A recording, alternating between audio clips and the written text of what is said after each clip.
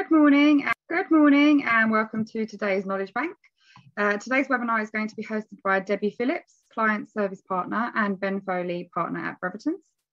They're going to be discussing arrears recovery and providing an overview on how they can help you to manage your client's risk and reputation. If you have any questions throughout the webinar, please submit them via the Q&A button at the bottom of your screen, and we will try to get through as many as possible at the end. Today's webinar is also being recorded and will be available to watch back later today, as will a copy of the slides, which will be provided to you via email. That is all from me, and I will now hand you over. Thank you very much, Vicky, and good morning, everyone. Thank you for your time this morning on what we hope will be an informative session on all things arrears recovery. So let me introduce you to our team. Ben is a partner and heads up our arrears recovery team, which consists of 20 people in that team. Our colleague Farouk is an associate in the team, and he is on hand today with help with any questions. So please keep them coming, and we will address those at the end of the session. And as Vicky said, I'm the client service partner. I support our clients and new business opportunities. So if I may, I just wanted to spend a couple of minutes on Brethertons. You may already know us or indeed work with us. So please indulge me for a few minutes if you do. Our award-winning team work closely with our clients in the property sector who tell us it's good to have experts on hand to manage their disputes. Our process-driven environment means that our service is delivered in a consistent and effective manner. We're really fortunate enough to be working with a large portfolio of managing agents, management companies, freeholders and landlords. We act for many industry leaders who manage thousands of residential and commercial property blocks and units. So in each case, we offer a complete service from that first instruction through to court proceedings if needed. We forge strong relationships with our client who use us time and time again because we do get the job done efficiently and professionally, and most importantly with cost certainty. We know you value consistency and reliability, so we will agree with you in advance how we work together. Our approach is to adopt a client care ethos and apply this to the processes and procedures that we follow when working on your behalf. Our team considers that our service is summed up as expertise with personal touch via our value-driven, results-based culture. The team is backed up by our support and service teams. Our processes are fully transparent and communication is absolutely key, with contact through regular client reviews, and we have the accountability and tenacity to deliver great results. So ultimately, you'll care about results and so do we, and that's what today is all about. So on that note, let's focus on arrears recovery. In terms of a disclaimer, I'm not going to read that out to you. If you just spend a couple of seconds just check in with that, and then I'll hand over to Ben just to kick the session off with the more legal stuff. Thanks, Debbie. Morning, everyone. I'm going to begin by talking about the service charge regime found in a typical lease, as well as the relevant statutory provision and codes of practice in place. The service charge regime in most leases will require the preparation of some or all of the following documents: a statement of estimated expenditure, commonly known as a budget, a demand for the payment of service charge on account, a certified final account, and a demand for any balance in charge. Starting with the budget, there is no statutory requirement for this to be in any particular form, but in terms of best practice, guidance can be found in the RICS Service Charge Residential Management Code. The code, now in its third edition, I believe, aims to improve general standards and promote best practice, uniformity, reasonableness and transparency in the management and administration of long leasehold residential property, to ensure the timely issue of all documentation, including budgets and year-end accounts, and to reduce the cause of disputes, and to give guidance to resolving disputes where these do occur. The purpose of the budget is to ascertain and support the level of interim service charges demanded on account and to provide a robust benchmark for monitoring service costs throughout that period, which is typically a year. For those of you that don't know, an interim service charge demand is a sum paid on account for costs that will be incurred in the future. The code states that a budget should be based on an assessment of expenditure required to maintain the development and services for the forthcoming period and beyond, using professional knowledge and experience. The best information should be used to inform the budget estimate. In order of importance, this is likely to be actual costs, where contracts are already in place or have previously been agreed, including any anticipated major works or cyclical costs to be incurred during the year. Estimates based on actual accounts for the last completed financial year and any known or likely variations for the forthcoming year, and in respect of new development, comparable evidence from similar schemes. A service charge budget should have sufficient detail to enable leaseholders to understand the nature of the charges being levied and the rationale behind the level of estimated expenditure. To allow comparison between years, the code encourages a standard format for presentation to leaseholders. A service charge budget should be as close to the final accounts as possible and must not purposely underestimate costs or provide leaseholders with misleading estimates of future contributions required. But it is appropriate to make allowance for a contingency within the estimated budget and may also, if the lease permits, include contributions to a reserve fund. Emphasis on if the lease permits. And just a quick note before we move on, prior to using contractors for planned and reactive maintenance work, it is good practice to undertake a strict accreditation process to ensure that all contractors can demonstrate their professionalism and compliance. All planned service contracts should be tendered before you enter into any arrangements, and comparable quotations should be obtained in relation to large maintenance works. In each instance, you should ensure that good value for money is achieved, and of course, consultation requirements should be complied with at all times. I don't intend to spend too much time discussing the accounts, other than saying that the code offers some general guidance as follows. Leaseholders should be given an annual statement at the end of each service charge period, giving a summary of the costs and expenditure incurred, and a statement of any balance due to either party to the lease. The account should be transparent and reflect all of the expenditure in respect of the account period, and it is also recommended that explanatory notes are included. And it is best practice for prior year numbers and all budgeted figures to be included, all of which is fairly self-explanatory. The same cannot be said for the service charge demand. As far as residential leases are concerned, there has been extensive statutory regulation of service charge demands. Pursuant to Section 47 of the Landlord and Tenant Act 1987, any demand for sums due to the landlord of a dwelling must state the name and address of the landlord, and if that address is not in England and Wales, an address in England and Wales of which notices, including notices in proceedings, may be served. Section 60, subsection 1 of the Landlord and Tenant Act 1987 defines a landlord as the immediate landlord, but reference to a landlord under Section 47 of the Act does include an RTM company, and this is set out in the Common Hold and Leasehold Reform Act 2002, Schedule 7, paragraph 12. Sorry, Ben, sorry to interrupt, but your slides are no longer sharing, so I don't know if you just want to double check that quickly. Yeah, of course.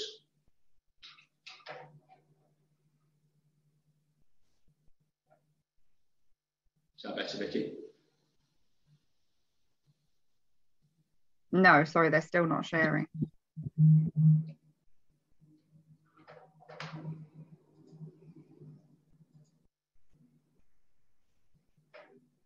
That's it. That's better. They're back up now. Okay, great. So where sums are due to someone who is not a landlord within the meaning of Section 60, subsection 1, or an RTM company, Section 47 does not apply.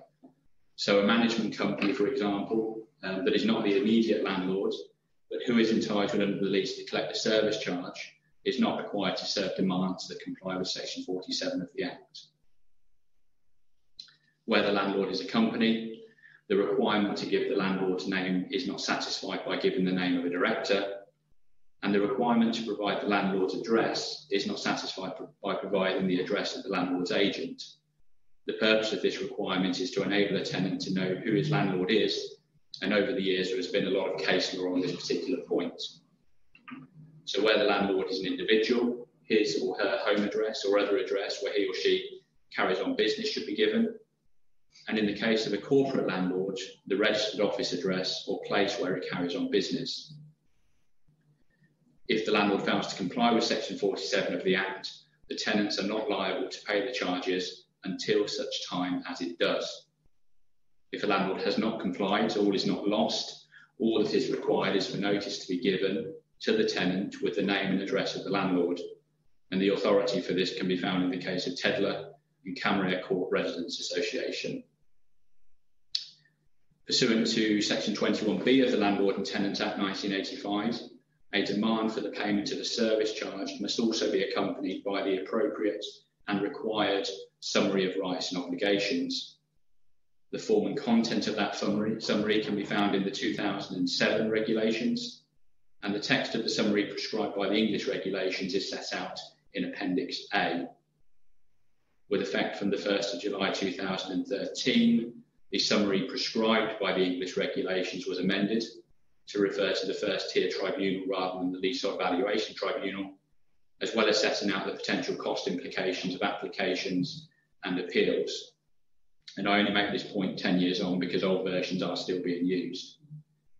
The summary must be legible in a typewritten or printed form of at least 10 font size and must contain the title Service Charges, Summary of Tenants' Rights and Obligations, together with the prescribed information. If the landlord fails to comply with Section 21B, a tenant is not liable to pay the service charge until such time as it does. So again, liability to pay is not extinguished entirely, but it is suspended. And a good example of this in practice can be seen in the case of Tudor Roberts and Countryside Residential South West Limited, where the upper tribunal held that a letter before claim, which restated sums previously demanded, and which included all of the information required by Section 21B, was a valid demand, albeit that the date for payment had long since passed. And just as a word of caution, Section 20B of the Landlord and Tenant Act 1985 provides that costs are not recoverable if they were incurred more than 18 months before being demanded, and this underpins the importance of a robust credit control function. And I'll pass you back over to Debbie. Thank you. I think our slides have actually frozen as well. I'm sorry, we're having a few technical issues, aren't we, this morning? But if I continue whilst we try and get back on track with regard to the slides. So in terms of the referral process, what do we need from you? Well, in short, very little. We need name and address of the client, name and address of the leaseholder, a statement of account, and we will effectively do the rest. So we need to make sure, we have a no surprises culture, and we aim to actually recover all our charges through this process. And we will come on to what do we actually do that's slightly different to some of our competitors in terms of compliance, etc., and what we do up front. But in short, very little is required from you. We will do the rest.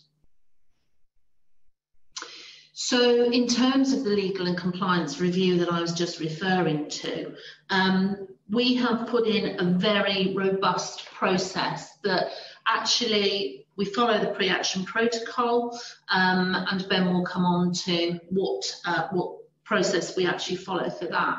But before we start that process and before we send out that first letter of claim, we actually have a team of people doing all due diligence on the compliance and legal review before we start.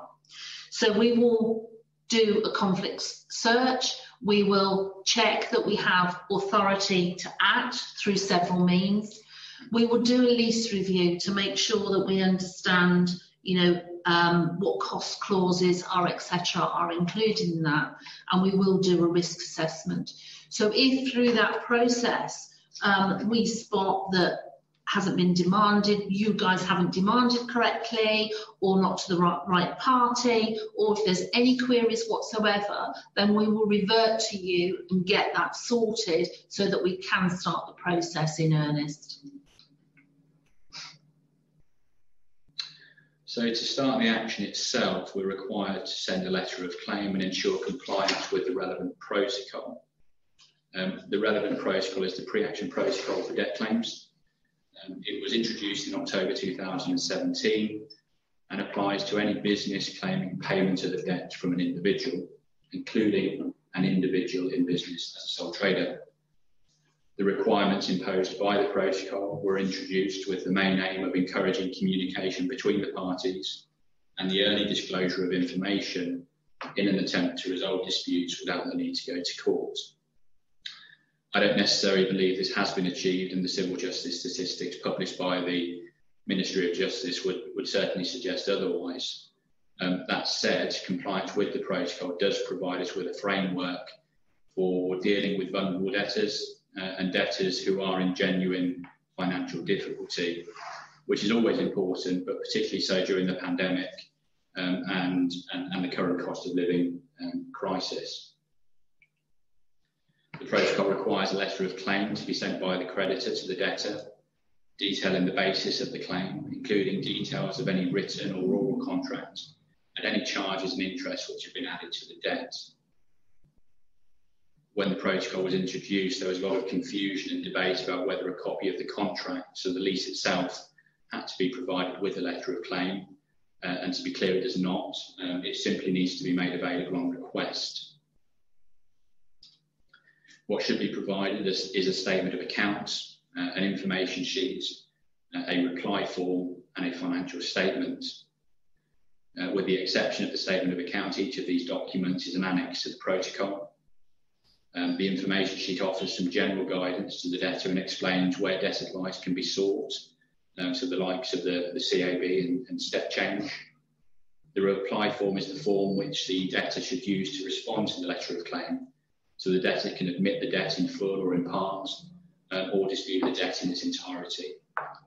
And the financial statement is a form where the debtor can share details of his or her income and expenditure and put forward an offer of repayment. The letter of claim itself should be sent by first-class post and by email if specifically requested. If the debtor does not reply to the letter of claim within 30 days of the date of the letter, the creditor may start court proceedings, subject to any remaining obligations the creditor may have to the debtor. This initial 30-day period can be extended. If a debtor indicates that debt advice is being sought, the creditor must allow the debtor a reasonable period for the advice to be obtained. This is subjective, but common sense should prevail. And at this point, whilst on the subject of debt advice, I'm just going to mention the debt respite scheme, or the breathing space scheme. It was introduced at a similar time to the COVID-19 pandemic, but not in response to it. It had been under consultation for some time prior to its implementation. It is, however, important because it will give someone in problem debt the right to certain legal protection from their creditors. There are two types of breathing space: a standard breathing space and a mental health crisis breathing space. A standard breathing space is available to anyone with a problem debt. It gives them legal protection from creditor action for up to 60 days. The protections include pausing enforcement action and contact from creditors, and freezing most interest and charges on their debts. A mental health crisis breathing space is only available to someone who is receiving mental health treatment. It lasts as long as the person's treatment lasts, plus an additional 30 days, no matter how long the treatment lasts. As a creditor, if you're told that a debt owed to you is in breathing space, you must stop all action related to that debt and apply the protections. These protections must stay in place until the breathing space ends.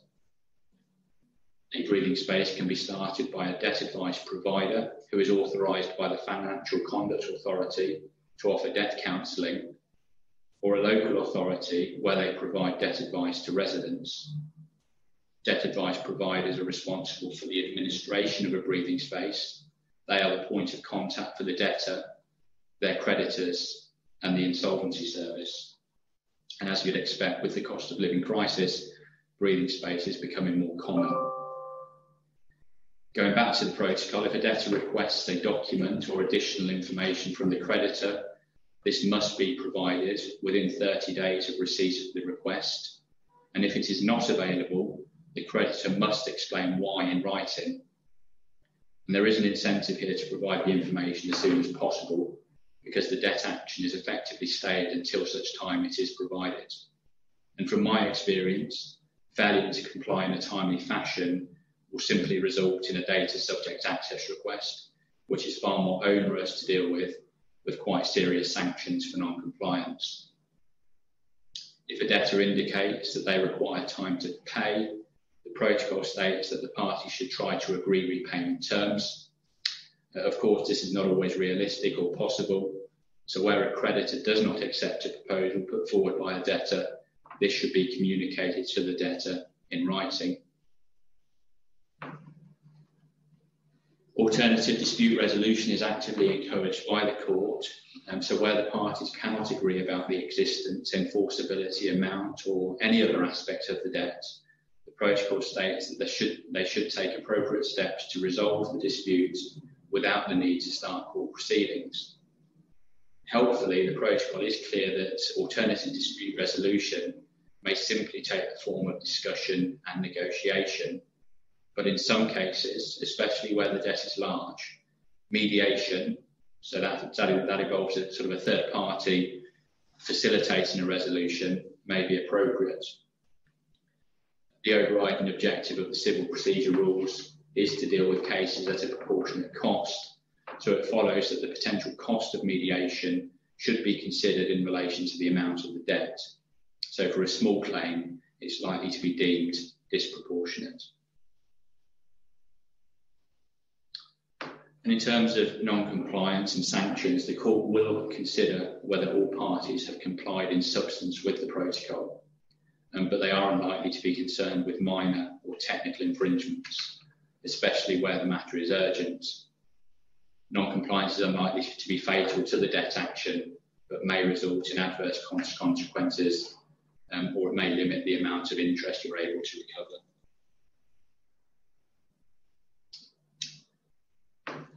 There will inevitably be claims that need to be issued, and where this is the case, a claim proceeds under either CPR 7 or CPR 8. So CPR is the Civil Procedure Rules.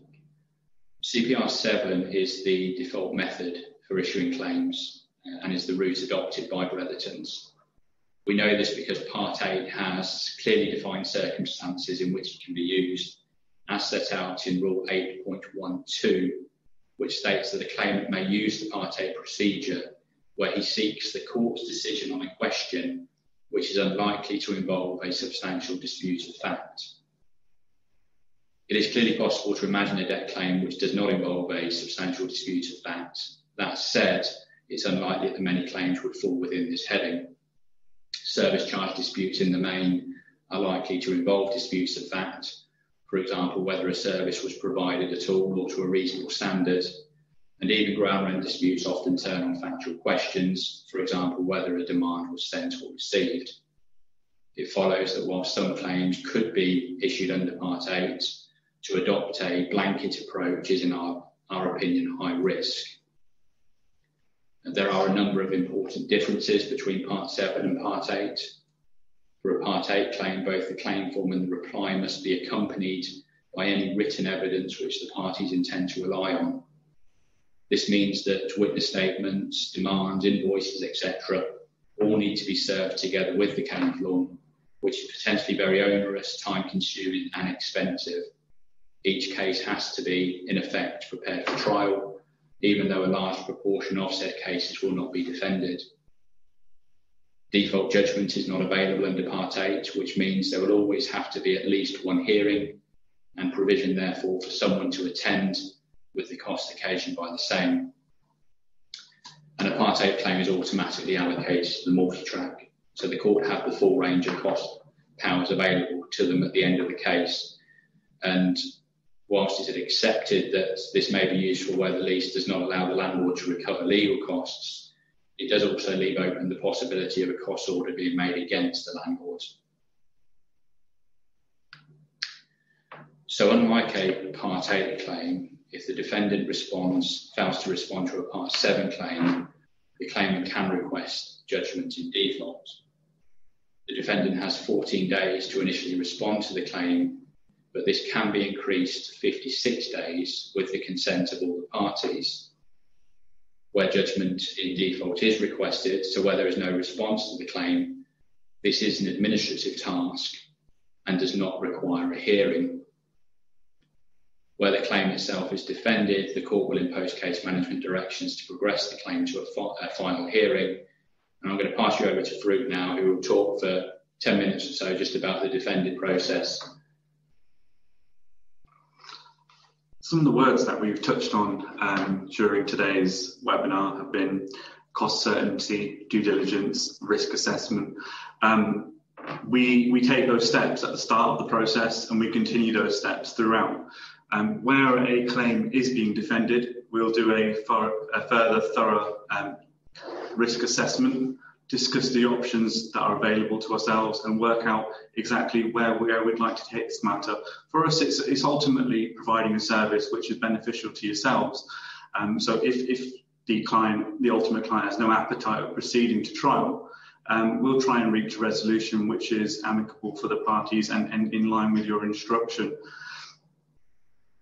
One of the services that are available, Ben touched on mediation and possibly ADR not being cost effective if the matter is a small claim. The small claims track does offer a small claims mediation service. The service is set up by the court itself. A mediator will often call both parties, try and understand the circumstances, and if possible, try and reach an amicable resolution on that day. The appointment will last for about an hour, and both parties will be shared details of the arrangement, the agreement, which is then drafted by the mediator. There are various enforcement options. So if we're able to obtain a default judgment or a judgment at the end of trial, there are various enforcement options that. Just bear with me a minute. The various enforcement options that are available to ourselves. The most cost-effective option is referring the matter to High Court enforcement. There is usually a transfer-up fee, which is included within that cost. High Court enforcement will arrange for an agent to attend the premises, and if you have any further contact details, any additional telephone numbers which might have been obtained during the process, that's always useful to provide High Court enforcement to make an attendance at the property. They'll look at seizing assets to the value of the debt. And then the other options available to us are if, for example, we're aware that the leaseholder may not be residing in the country, there's been no contact whatsoever throughout the proceedings, and you might be dealing with a debtor who has a history of failing to pay their service charge or ground rent debt. There is the option to obtain a charging order with the possible option of proceeding with an order for sale. So initially we'd make an application to the court to obtain a charging order. It allows us to put a restriction on the property, so the property can't be sold without us being notified of the same.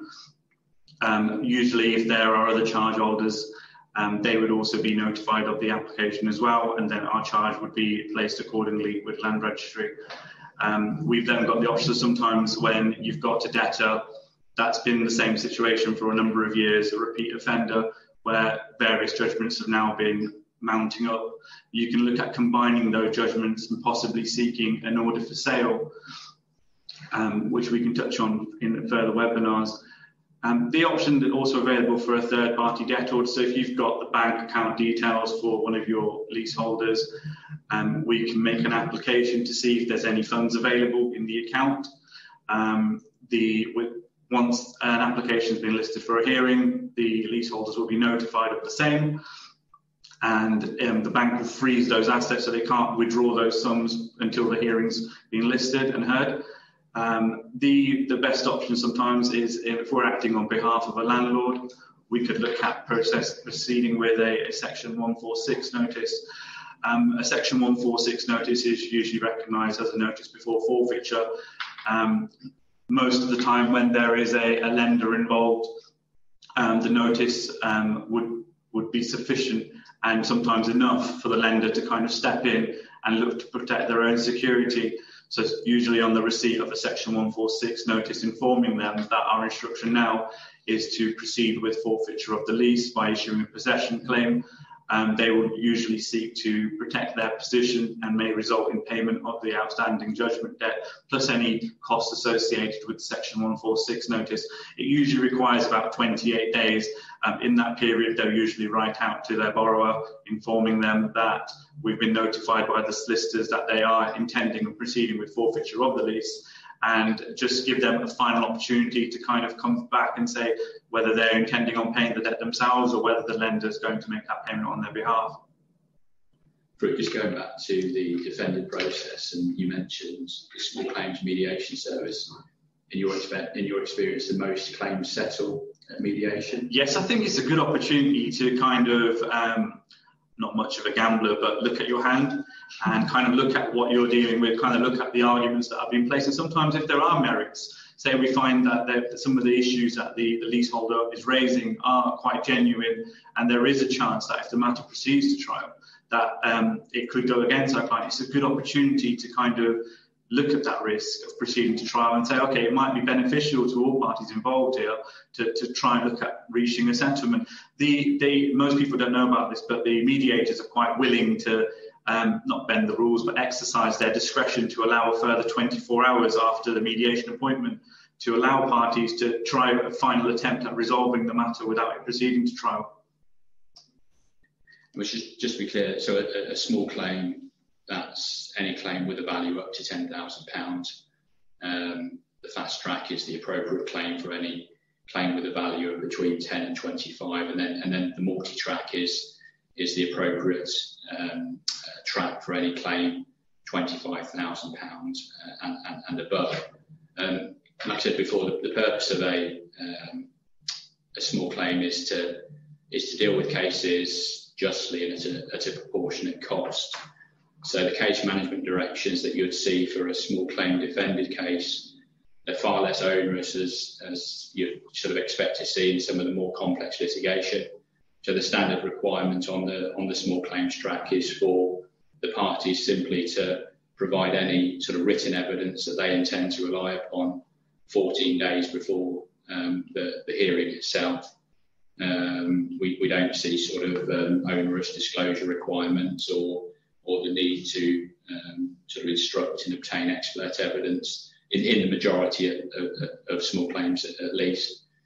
Fruit moved on to enforcement. Often, getting the determination, the county court judgment is the easy part. Enforcing the judgment itself is far more difficult. As Fruit mentioned, in the ideal world, there will be a mortgage company that we can approach for payment with or without a Section 146 notice if forfeiture is a remedy available to the client. But yeah, I mean, hopefully you can see that there are lots of other enforcement options available in those cases where there isn't a mortgage company or where Section 146 and forfeiture isn't available. I'm just going to go into them in a little bit more detail, starting with the third-party debt order.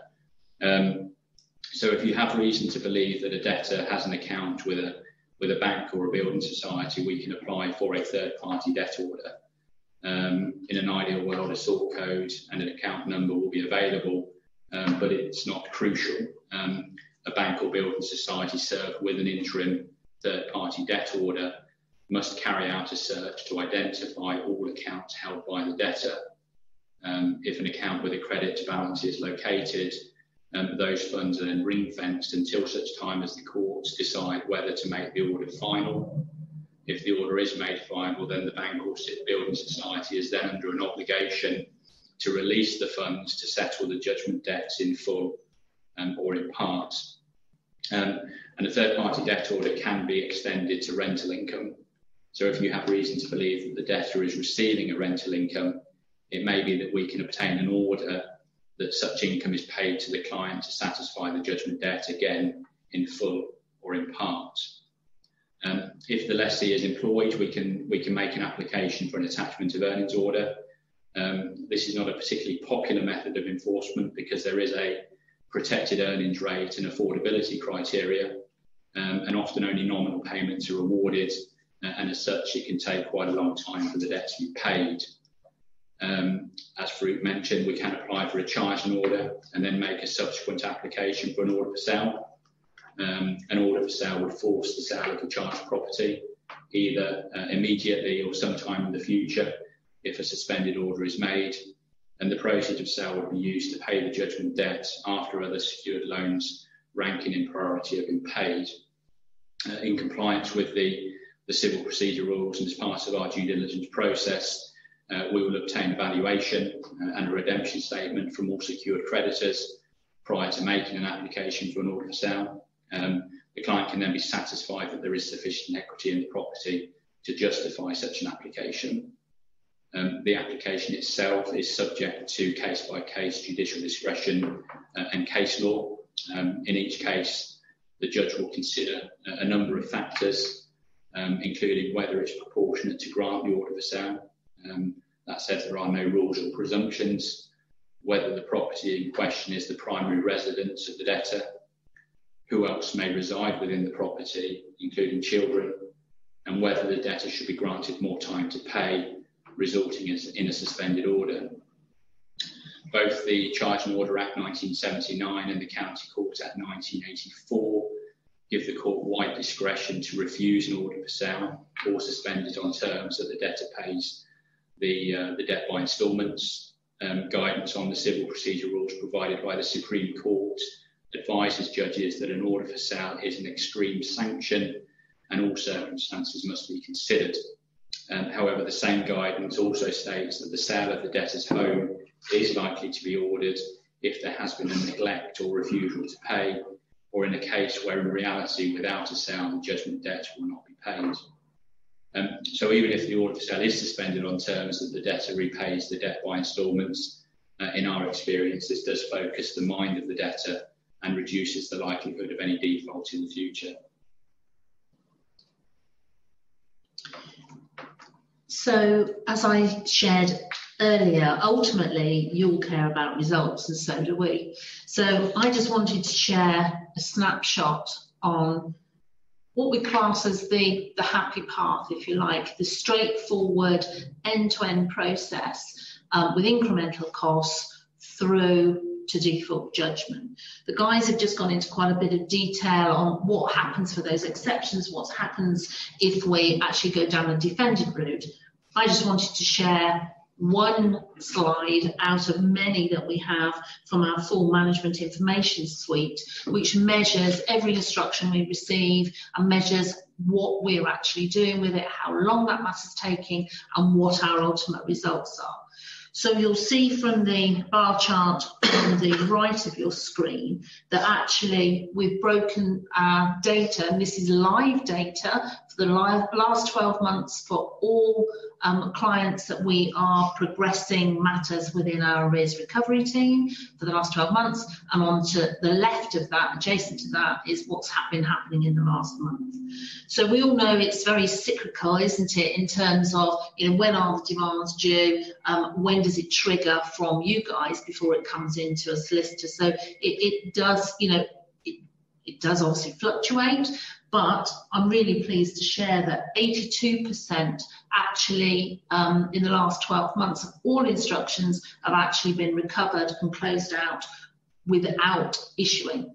So we've got the extreme cases in terms of the where we have defended, but we've also got the default judgment route. So you'll see the top two bars actually are where we have closed out on either judgment or issue.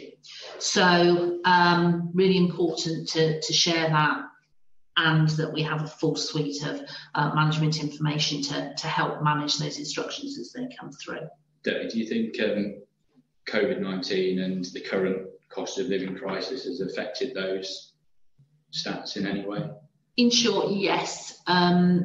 You'll all be aware that we had a standstill period, didn't we, through COVID, where we weren't able to issue proceedings, we weren't able to, enforce through other means. So, and a lot of managing agents out there, rightly so, put matters on hold and really tried to avoid bringing anybody through a defended route. So yes, the figures have changed, but I think we are now getting back to sort of the sort of outcomes that we had pre-pandemic.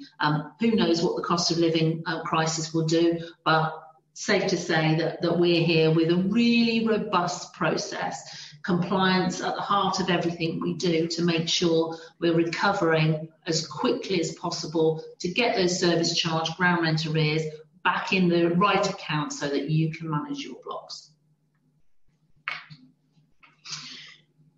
So we have a great team and they're there ready to support. So always a bit cheesy, but I always say to our clients, don't take our word for it.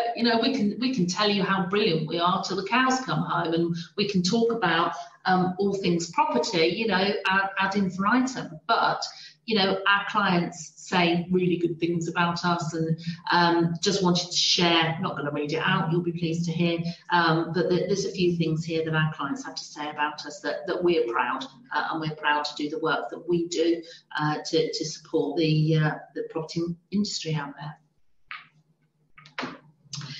So thank you on behalf of the Brethertons team. I think we're going to turn now. Hopefully you've been bombarding us with questions. So that we can have the opportunity now. I think we've got enough time to really be able to cover off some questions for you. Right, so Farouk, first question. Pre-action protocol for debt claims. Is there any suggestion that that's going to be changed going forward? I understand it was under sort of consultation that ended at the beginning of last year. I think we're still awaiting a response to that consultation, aren't we? But no, we're keeping tabs on it. So at the start, even when the pre-action protocol was introduced, we have very good links with the County Court Users Association. So we attend regular meetings where these sort of things are discussed.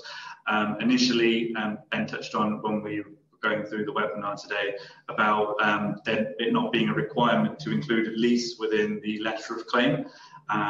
This was something which we got approval, and we discussed at length at the County Court Users Association meetings. So in short, it is under review.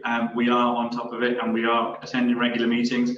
And rest assured that if we are aware of any changes that will be coming into play, we will definitely be coming in contact with our clients, making sure that their process, as well as our process, is amended to reflect any changes which are incoming.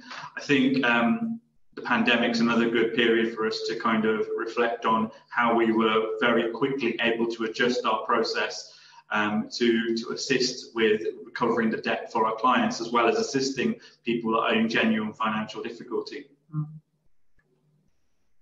We have a small RMC with a high proportion of elderly leaseholders, and sadly several will pass away each year. What advice does the panel have for managing arrears on the service charge account, both before and after a grant of probate or administration?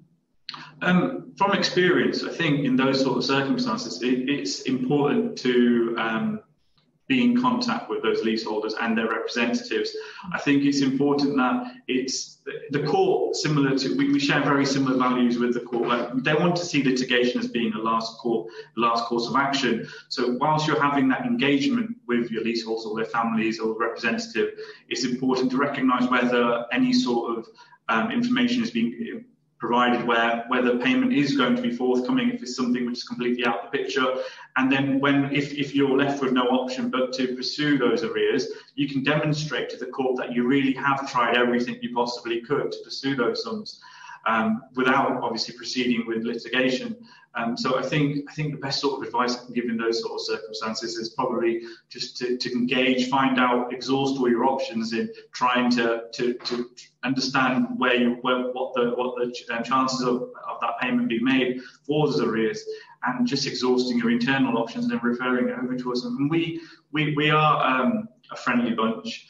We do try our best to try and empathise with debtors, understand their circumstances, and then obviously liaise with yourselves and communicate any sort of difficulties to try and avoid litigation where we can. But sometimes in some circumstances it's an option that it's a path, unfortunately, that can't be avoided, and we are ready to and we make sure that we are fully equipped that if we do go down that route, we can justify our reasons for doing so to escape any sort of criticism.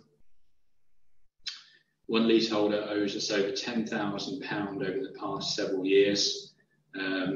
Despite winning the court case, he has refused to pay. He doesn't appear to have that much in terms of assets.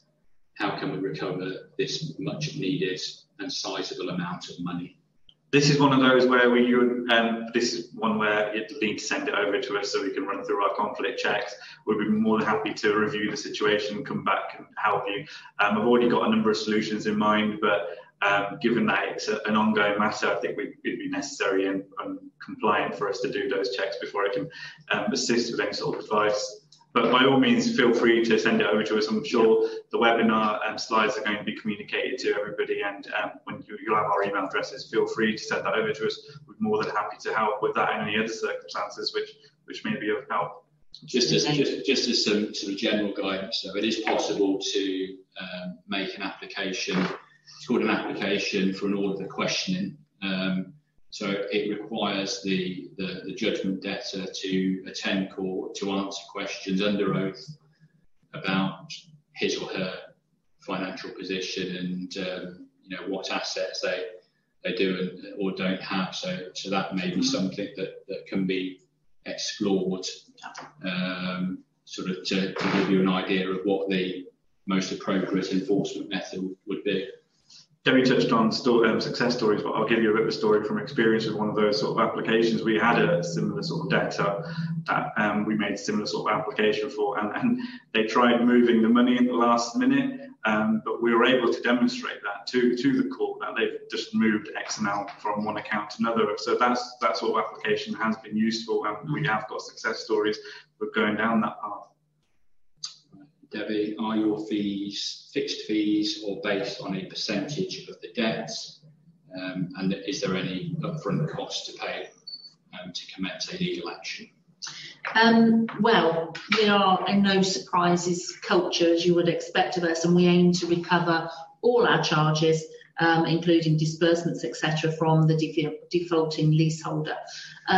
So we are fixed fee, it's incremental costs through the process. So where I showed you earlier that actually we're really proud of the success rate and of what stage we close out at, each stage has additional costs because it's extra work that is required for it. So our aim is to recover as much as we possibly can at letter of claim stage. So letter of claim stage, within that sort of 30-day period, sending out a letter of claim, us following up on that letter of claim. So we hit the phones, we've got a specialist team of call handlers making sure that we're there to first call resolution, objection handling, all those things may not be familiar with, but ultimately that means let's recover the money and get it into your bank account.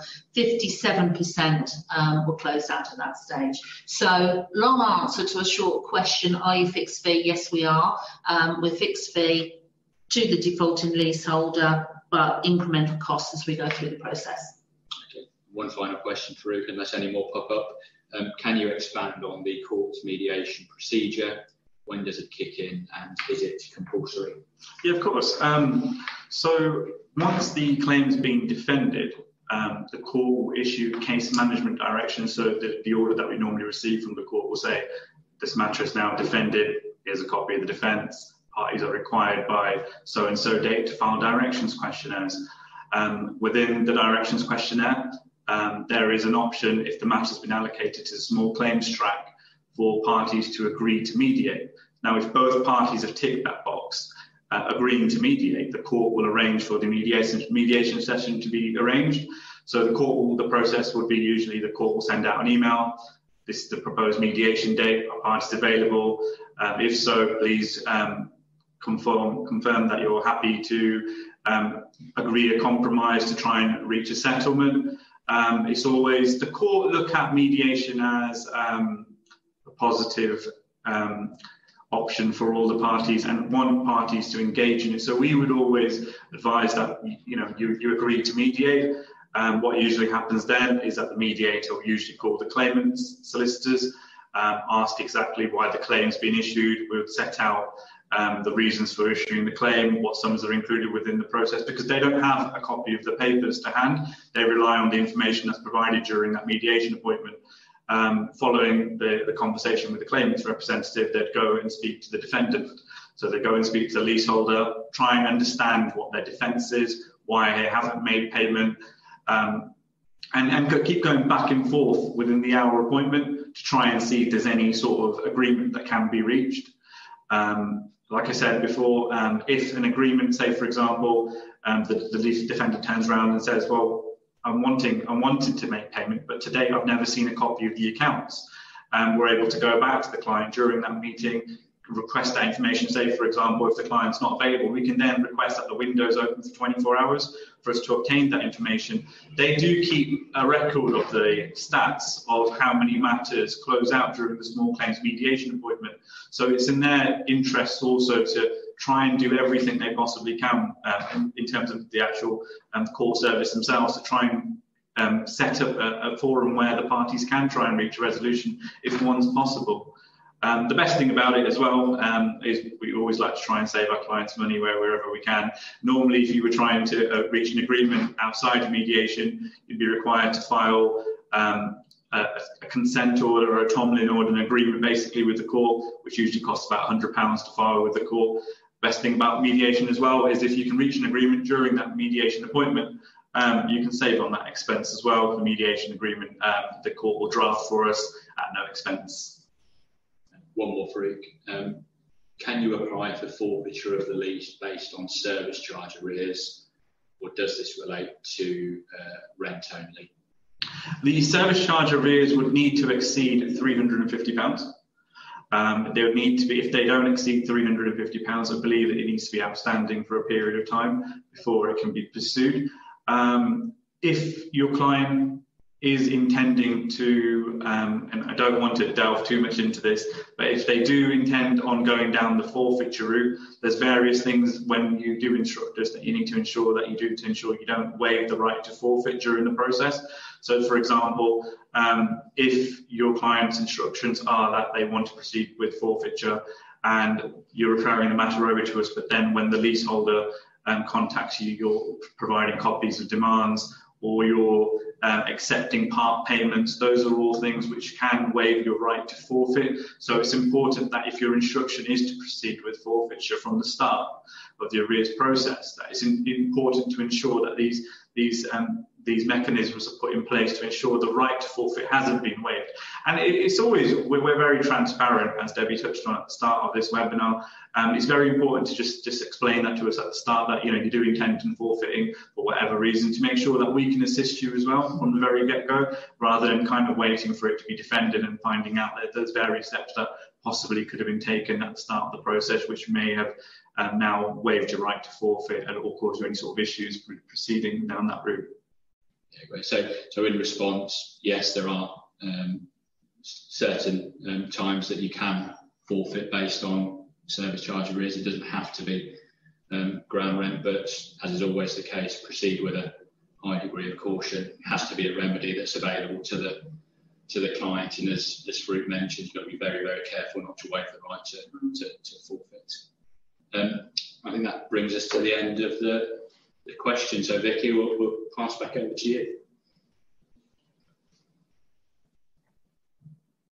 Oh, lovely. Sorry, my video wasn't kicking in then. Thanks, guys, for all of your time. Thanks to everyone who's joined us today.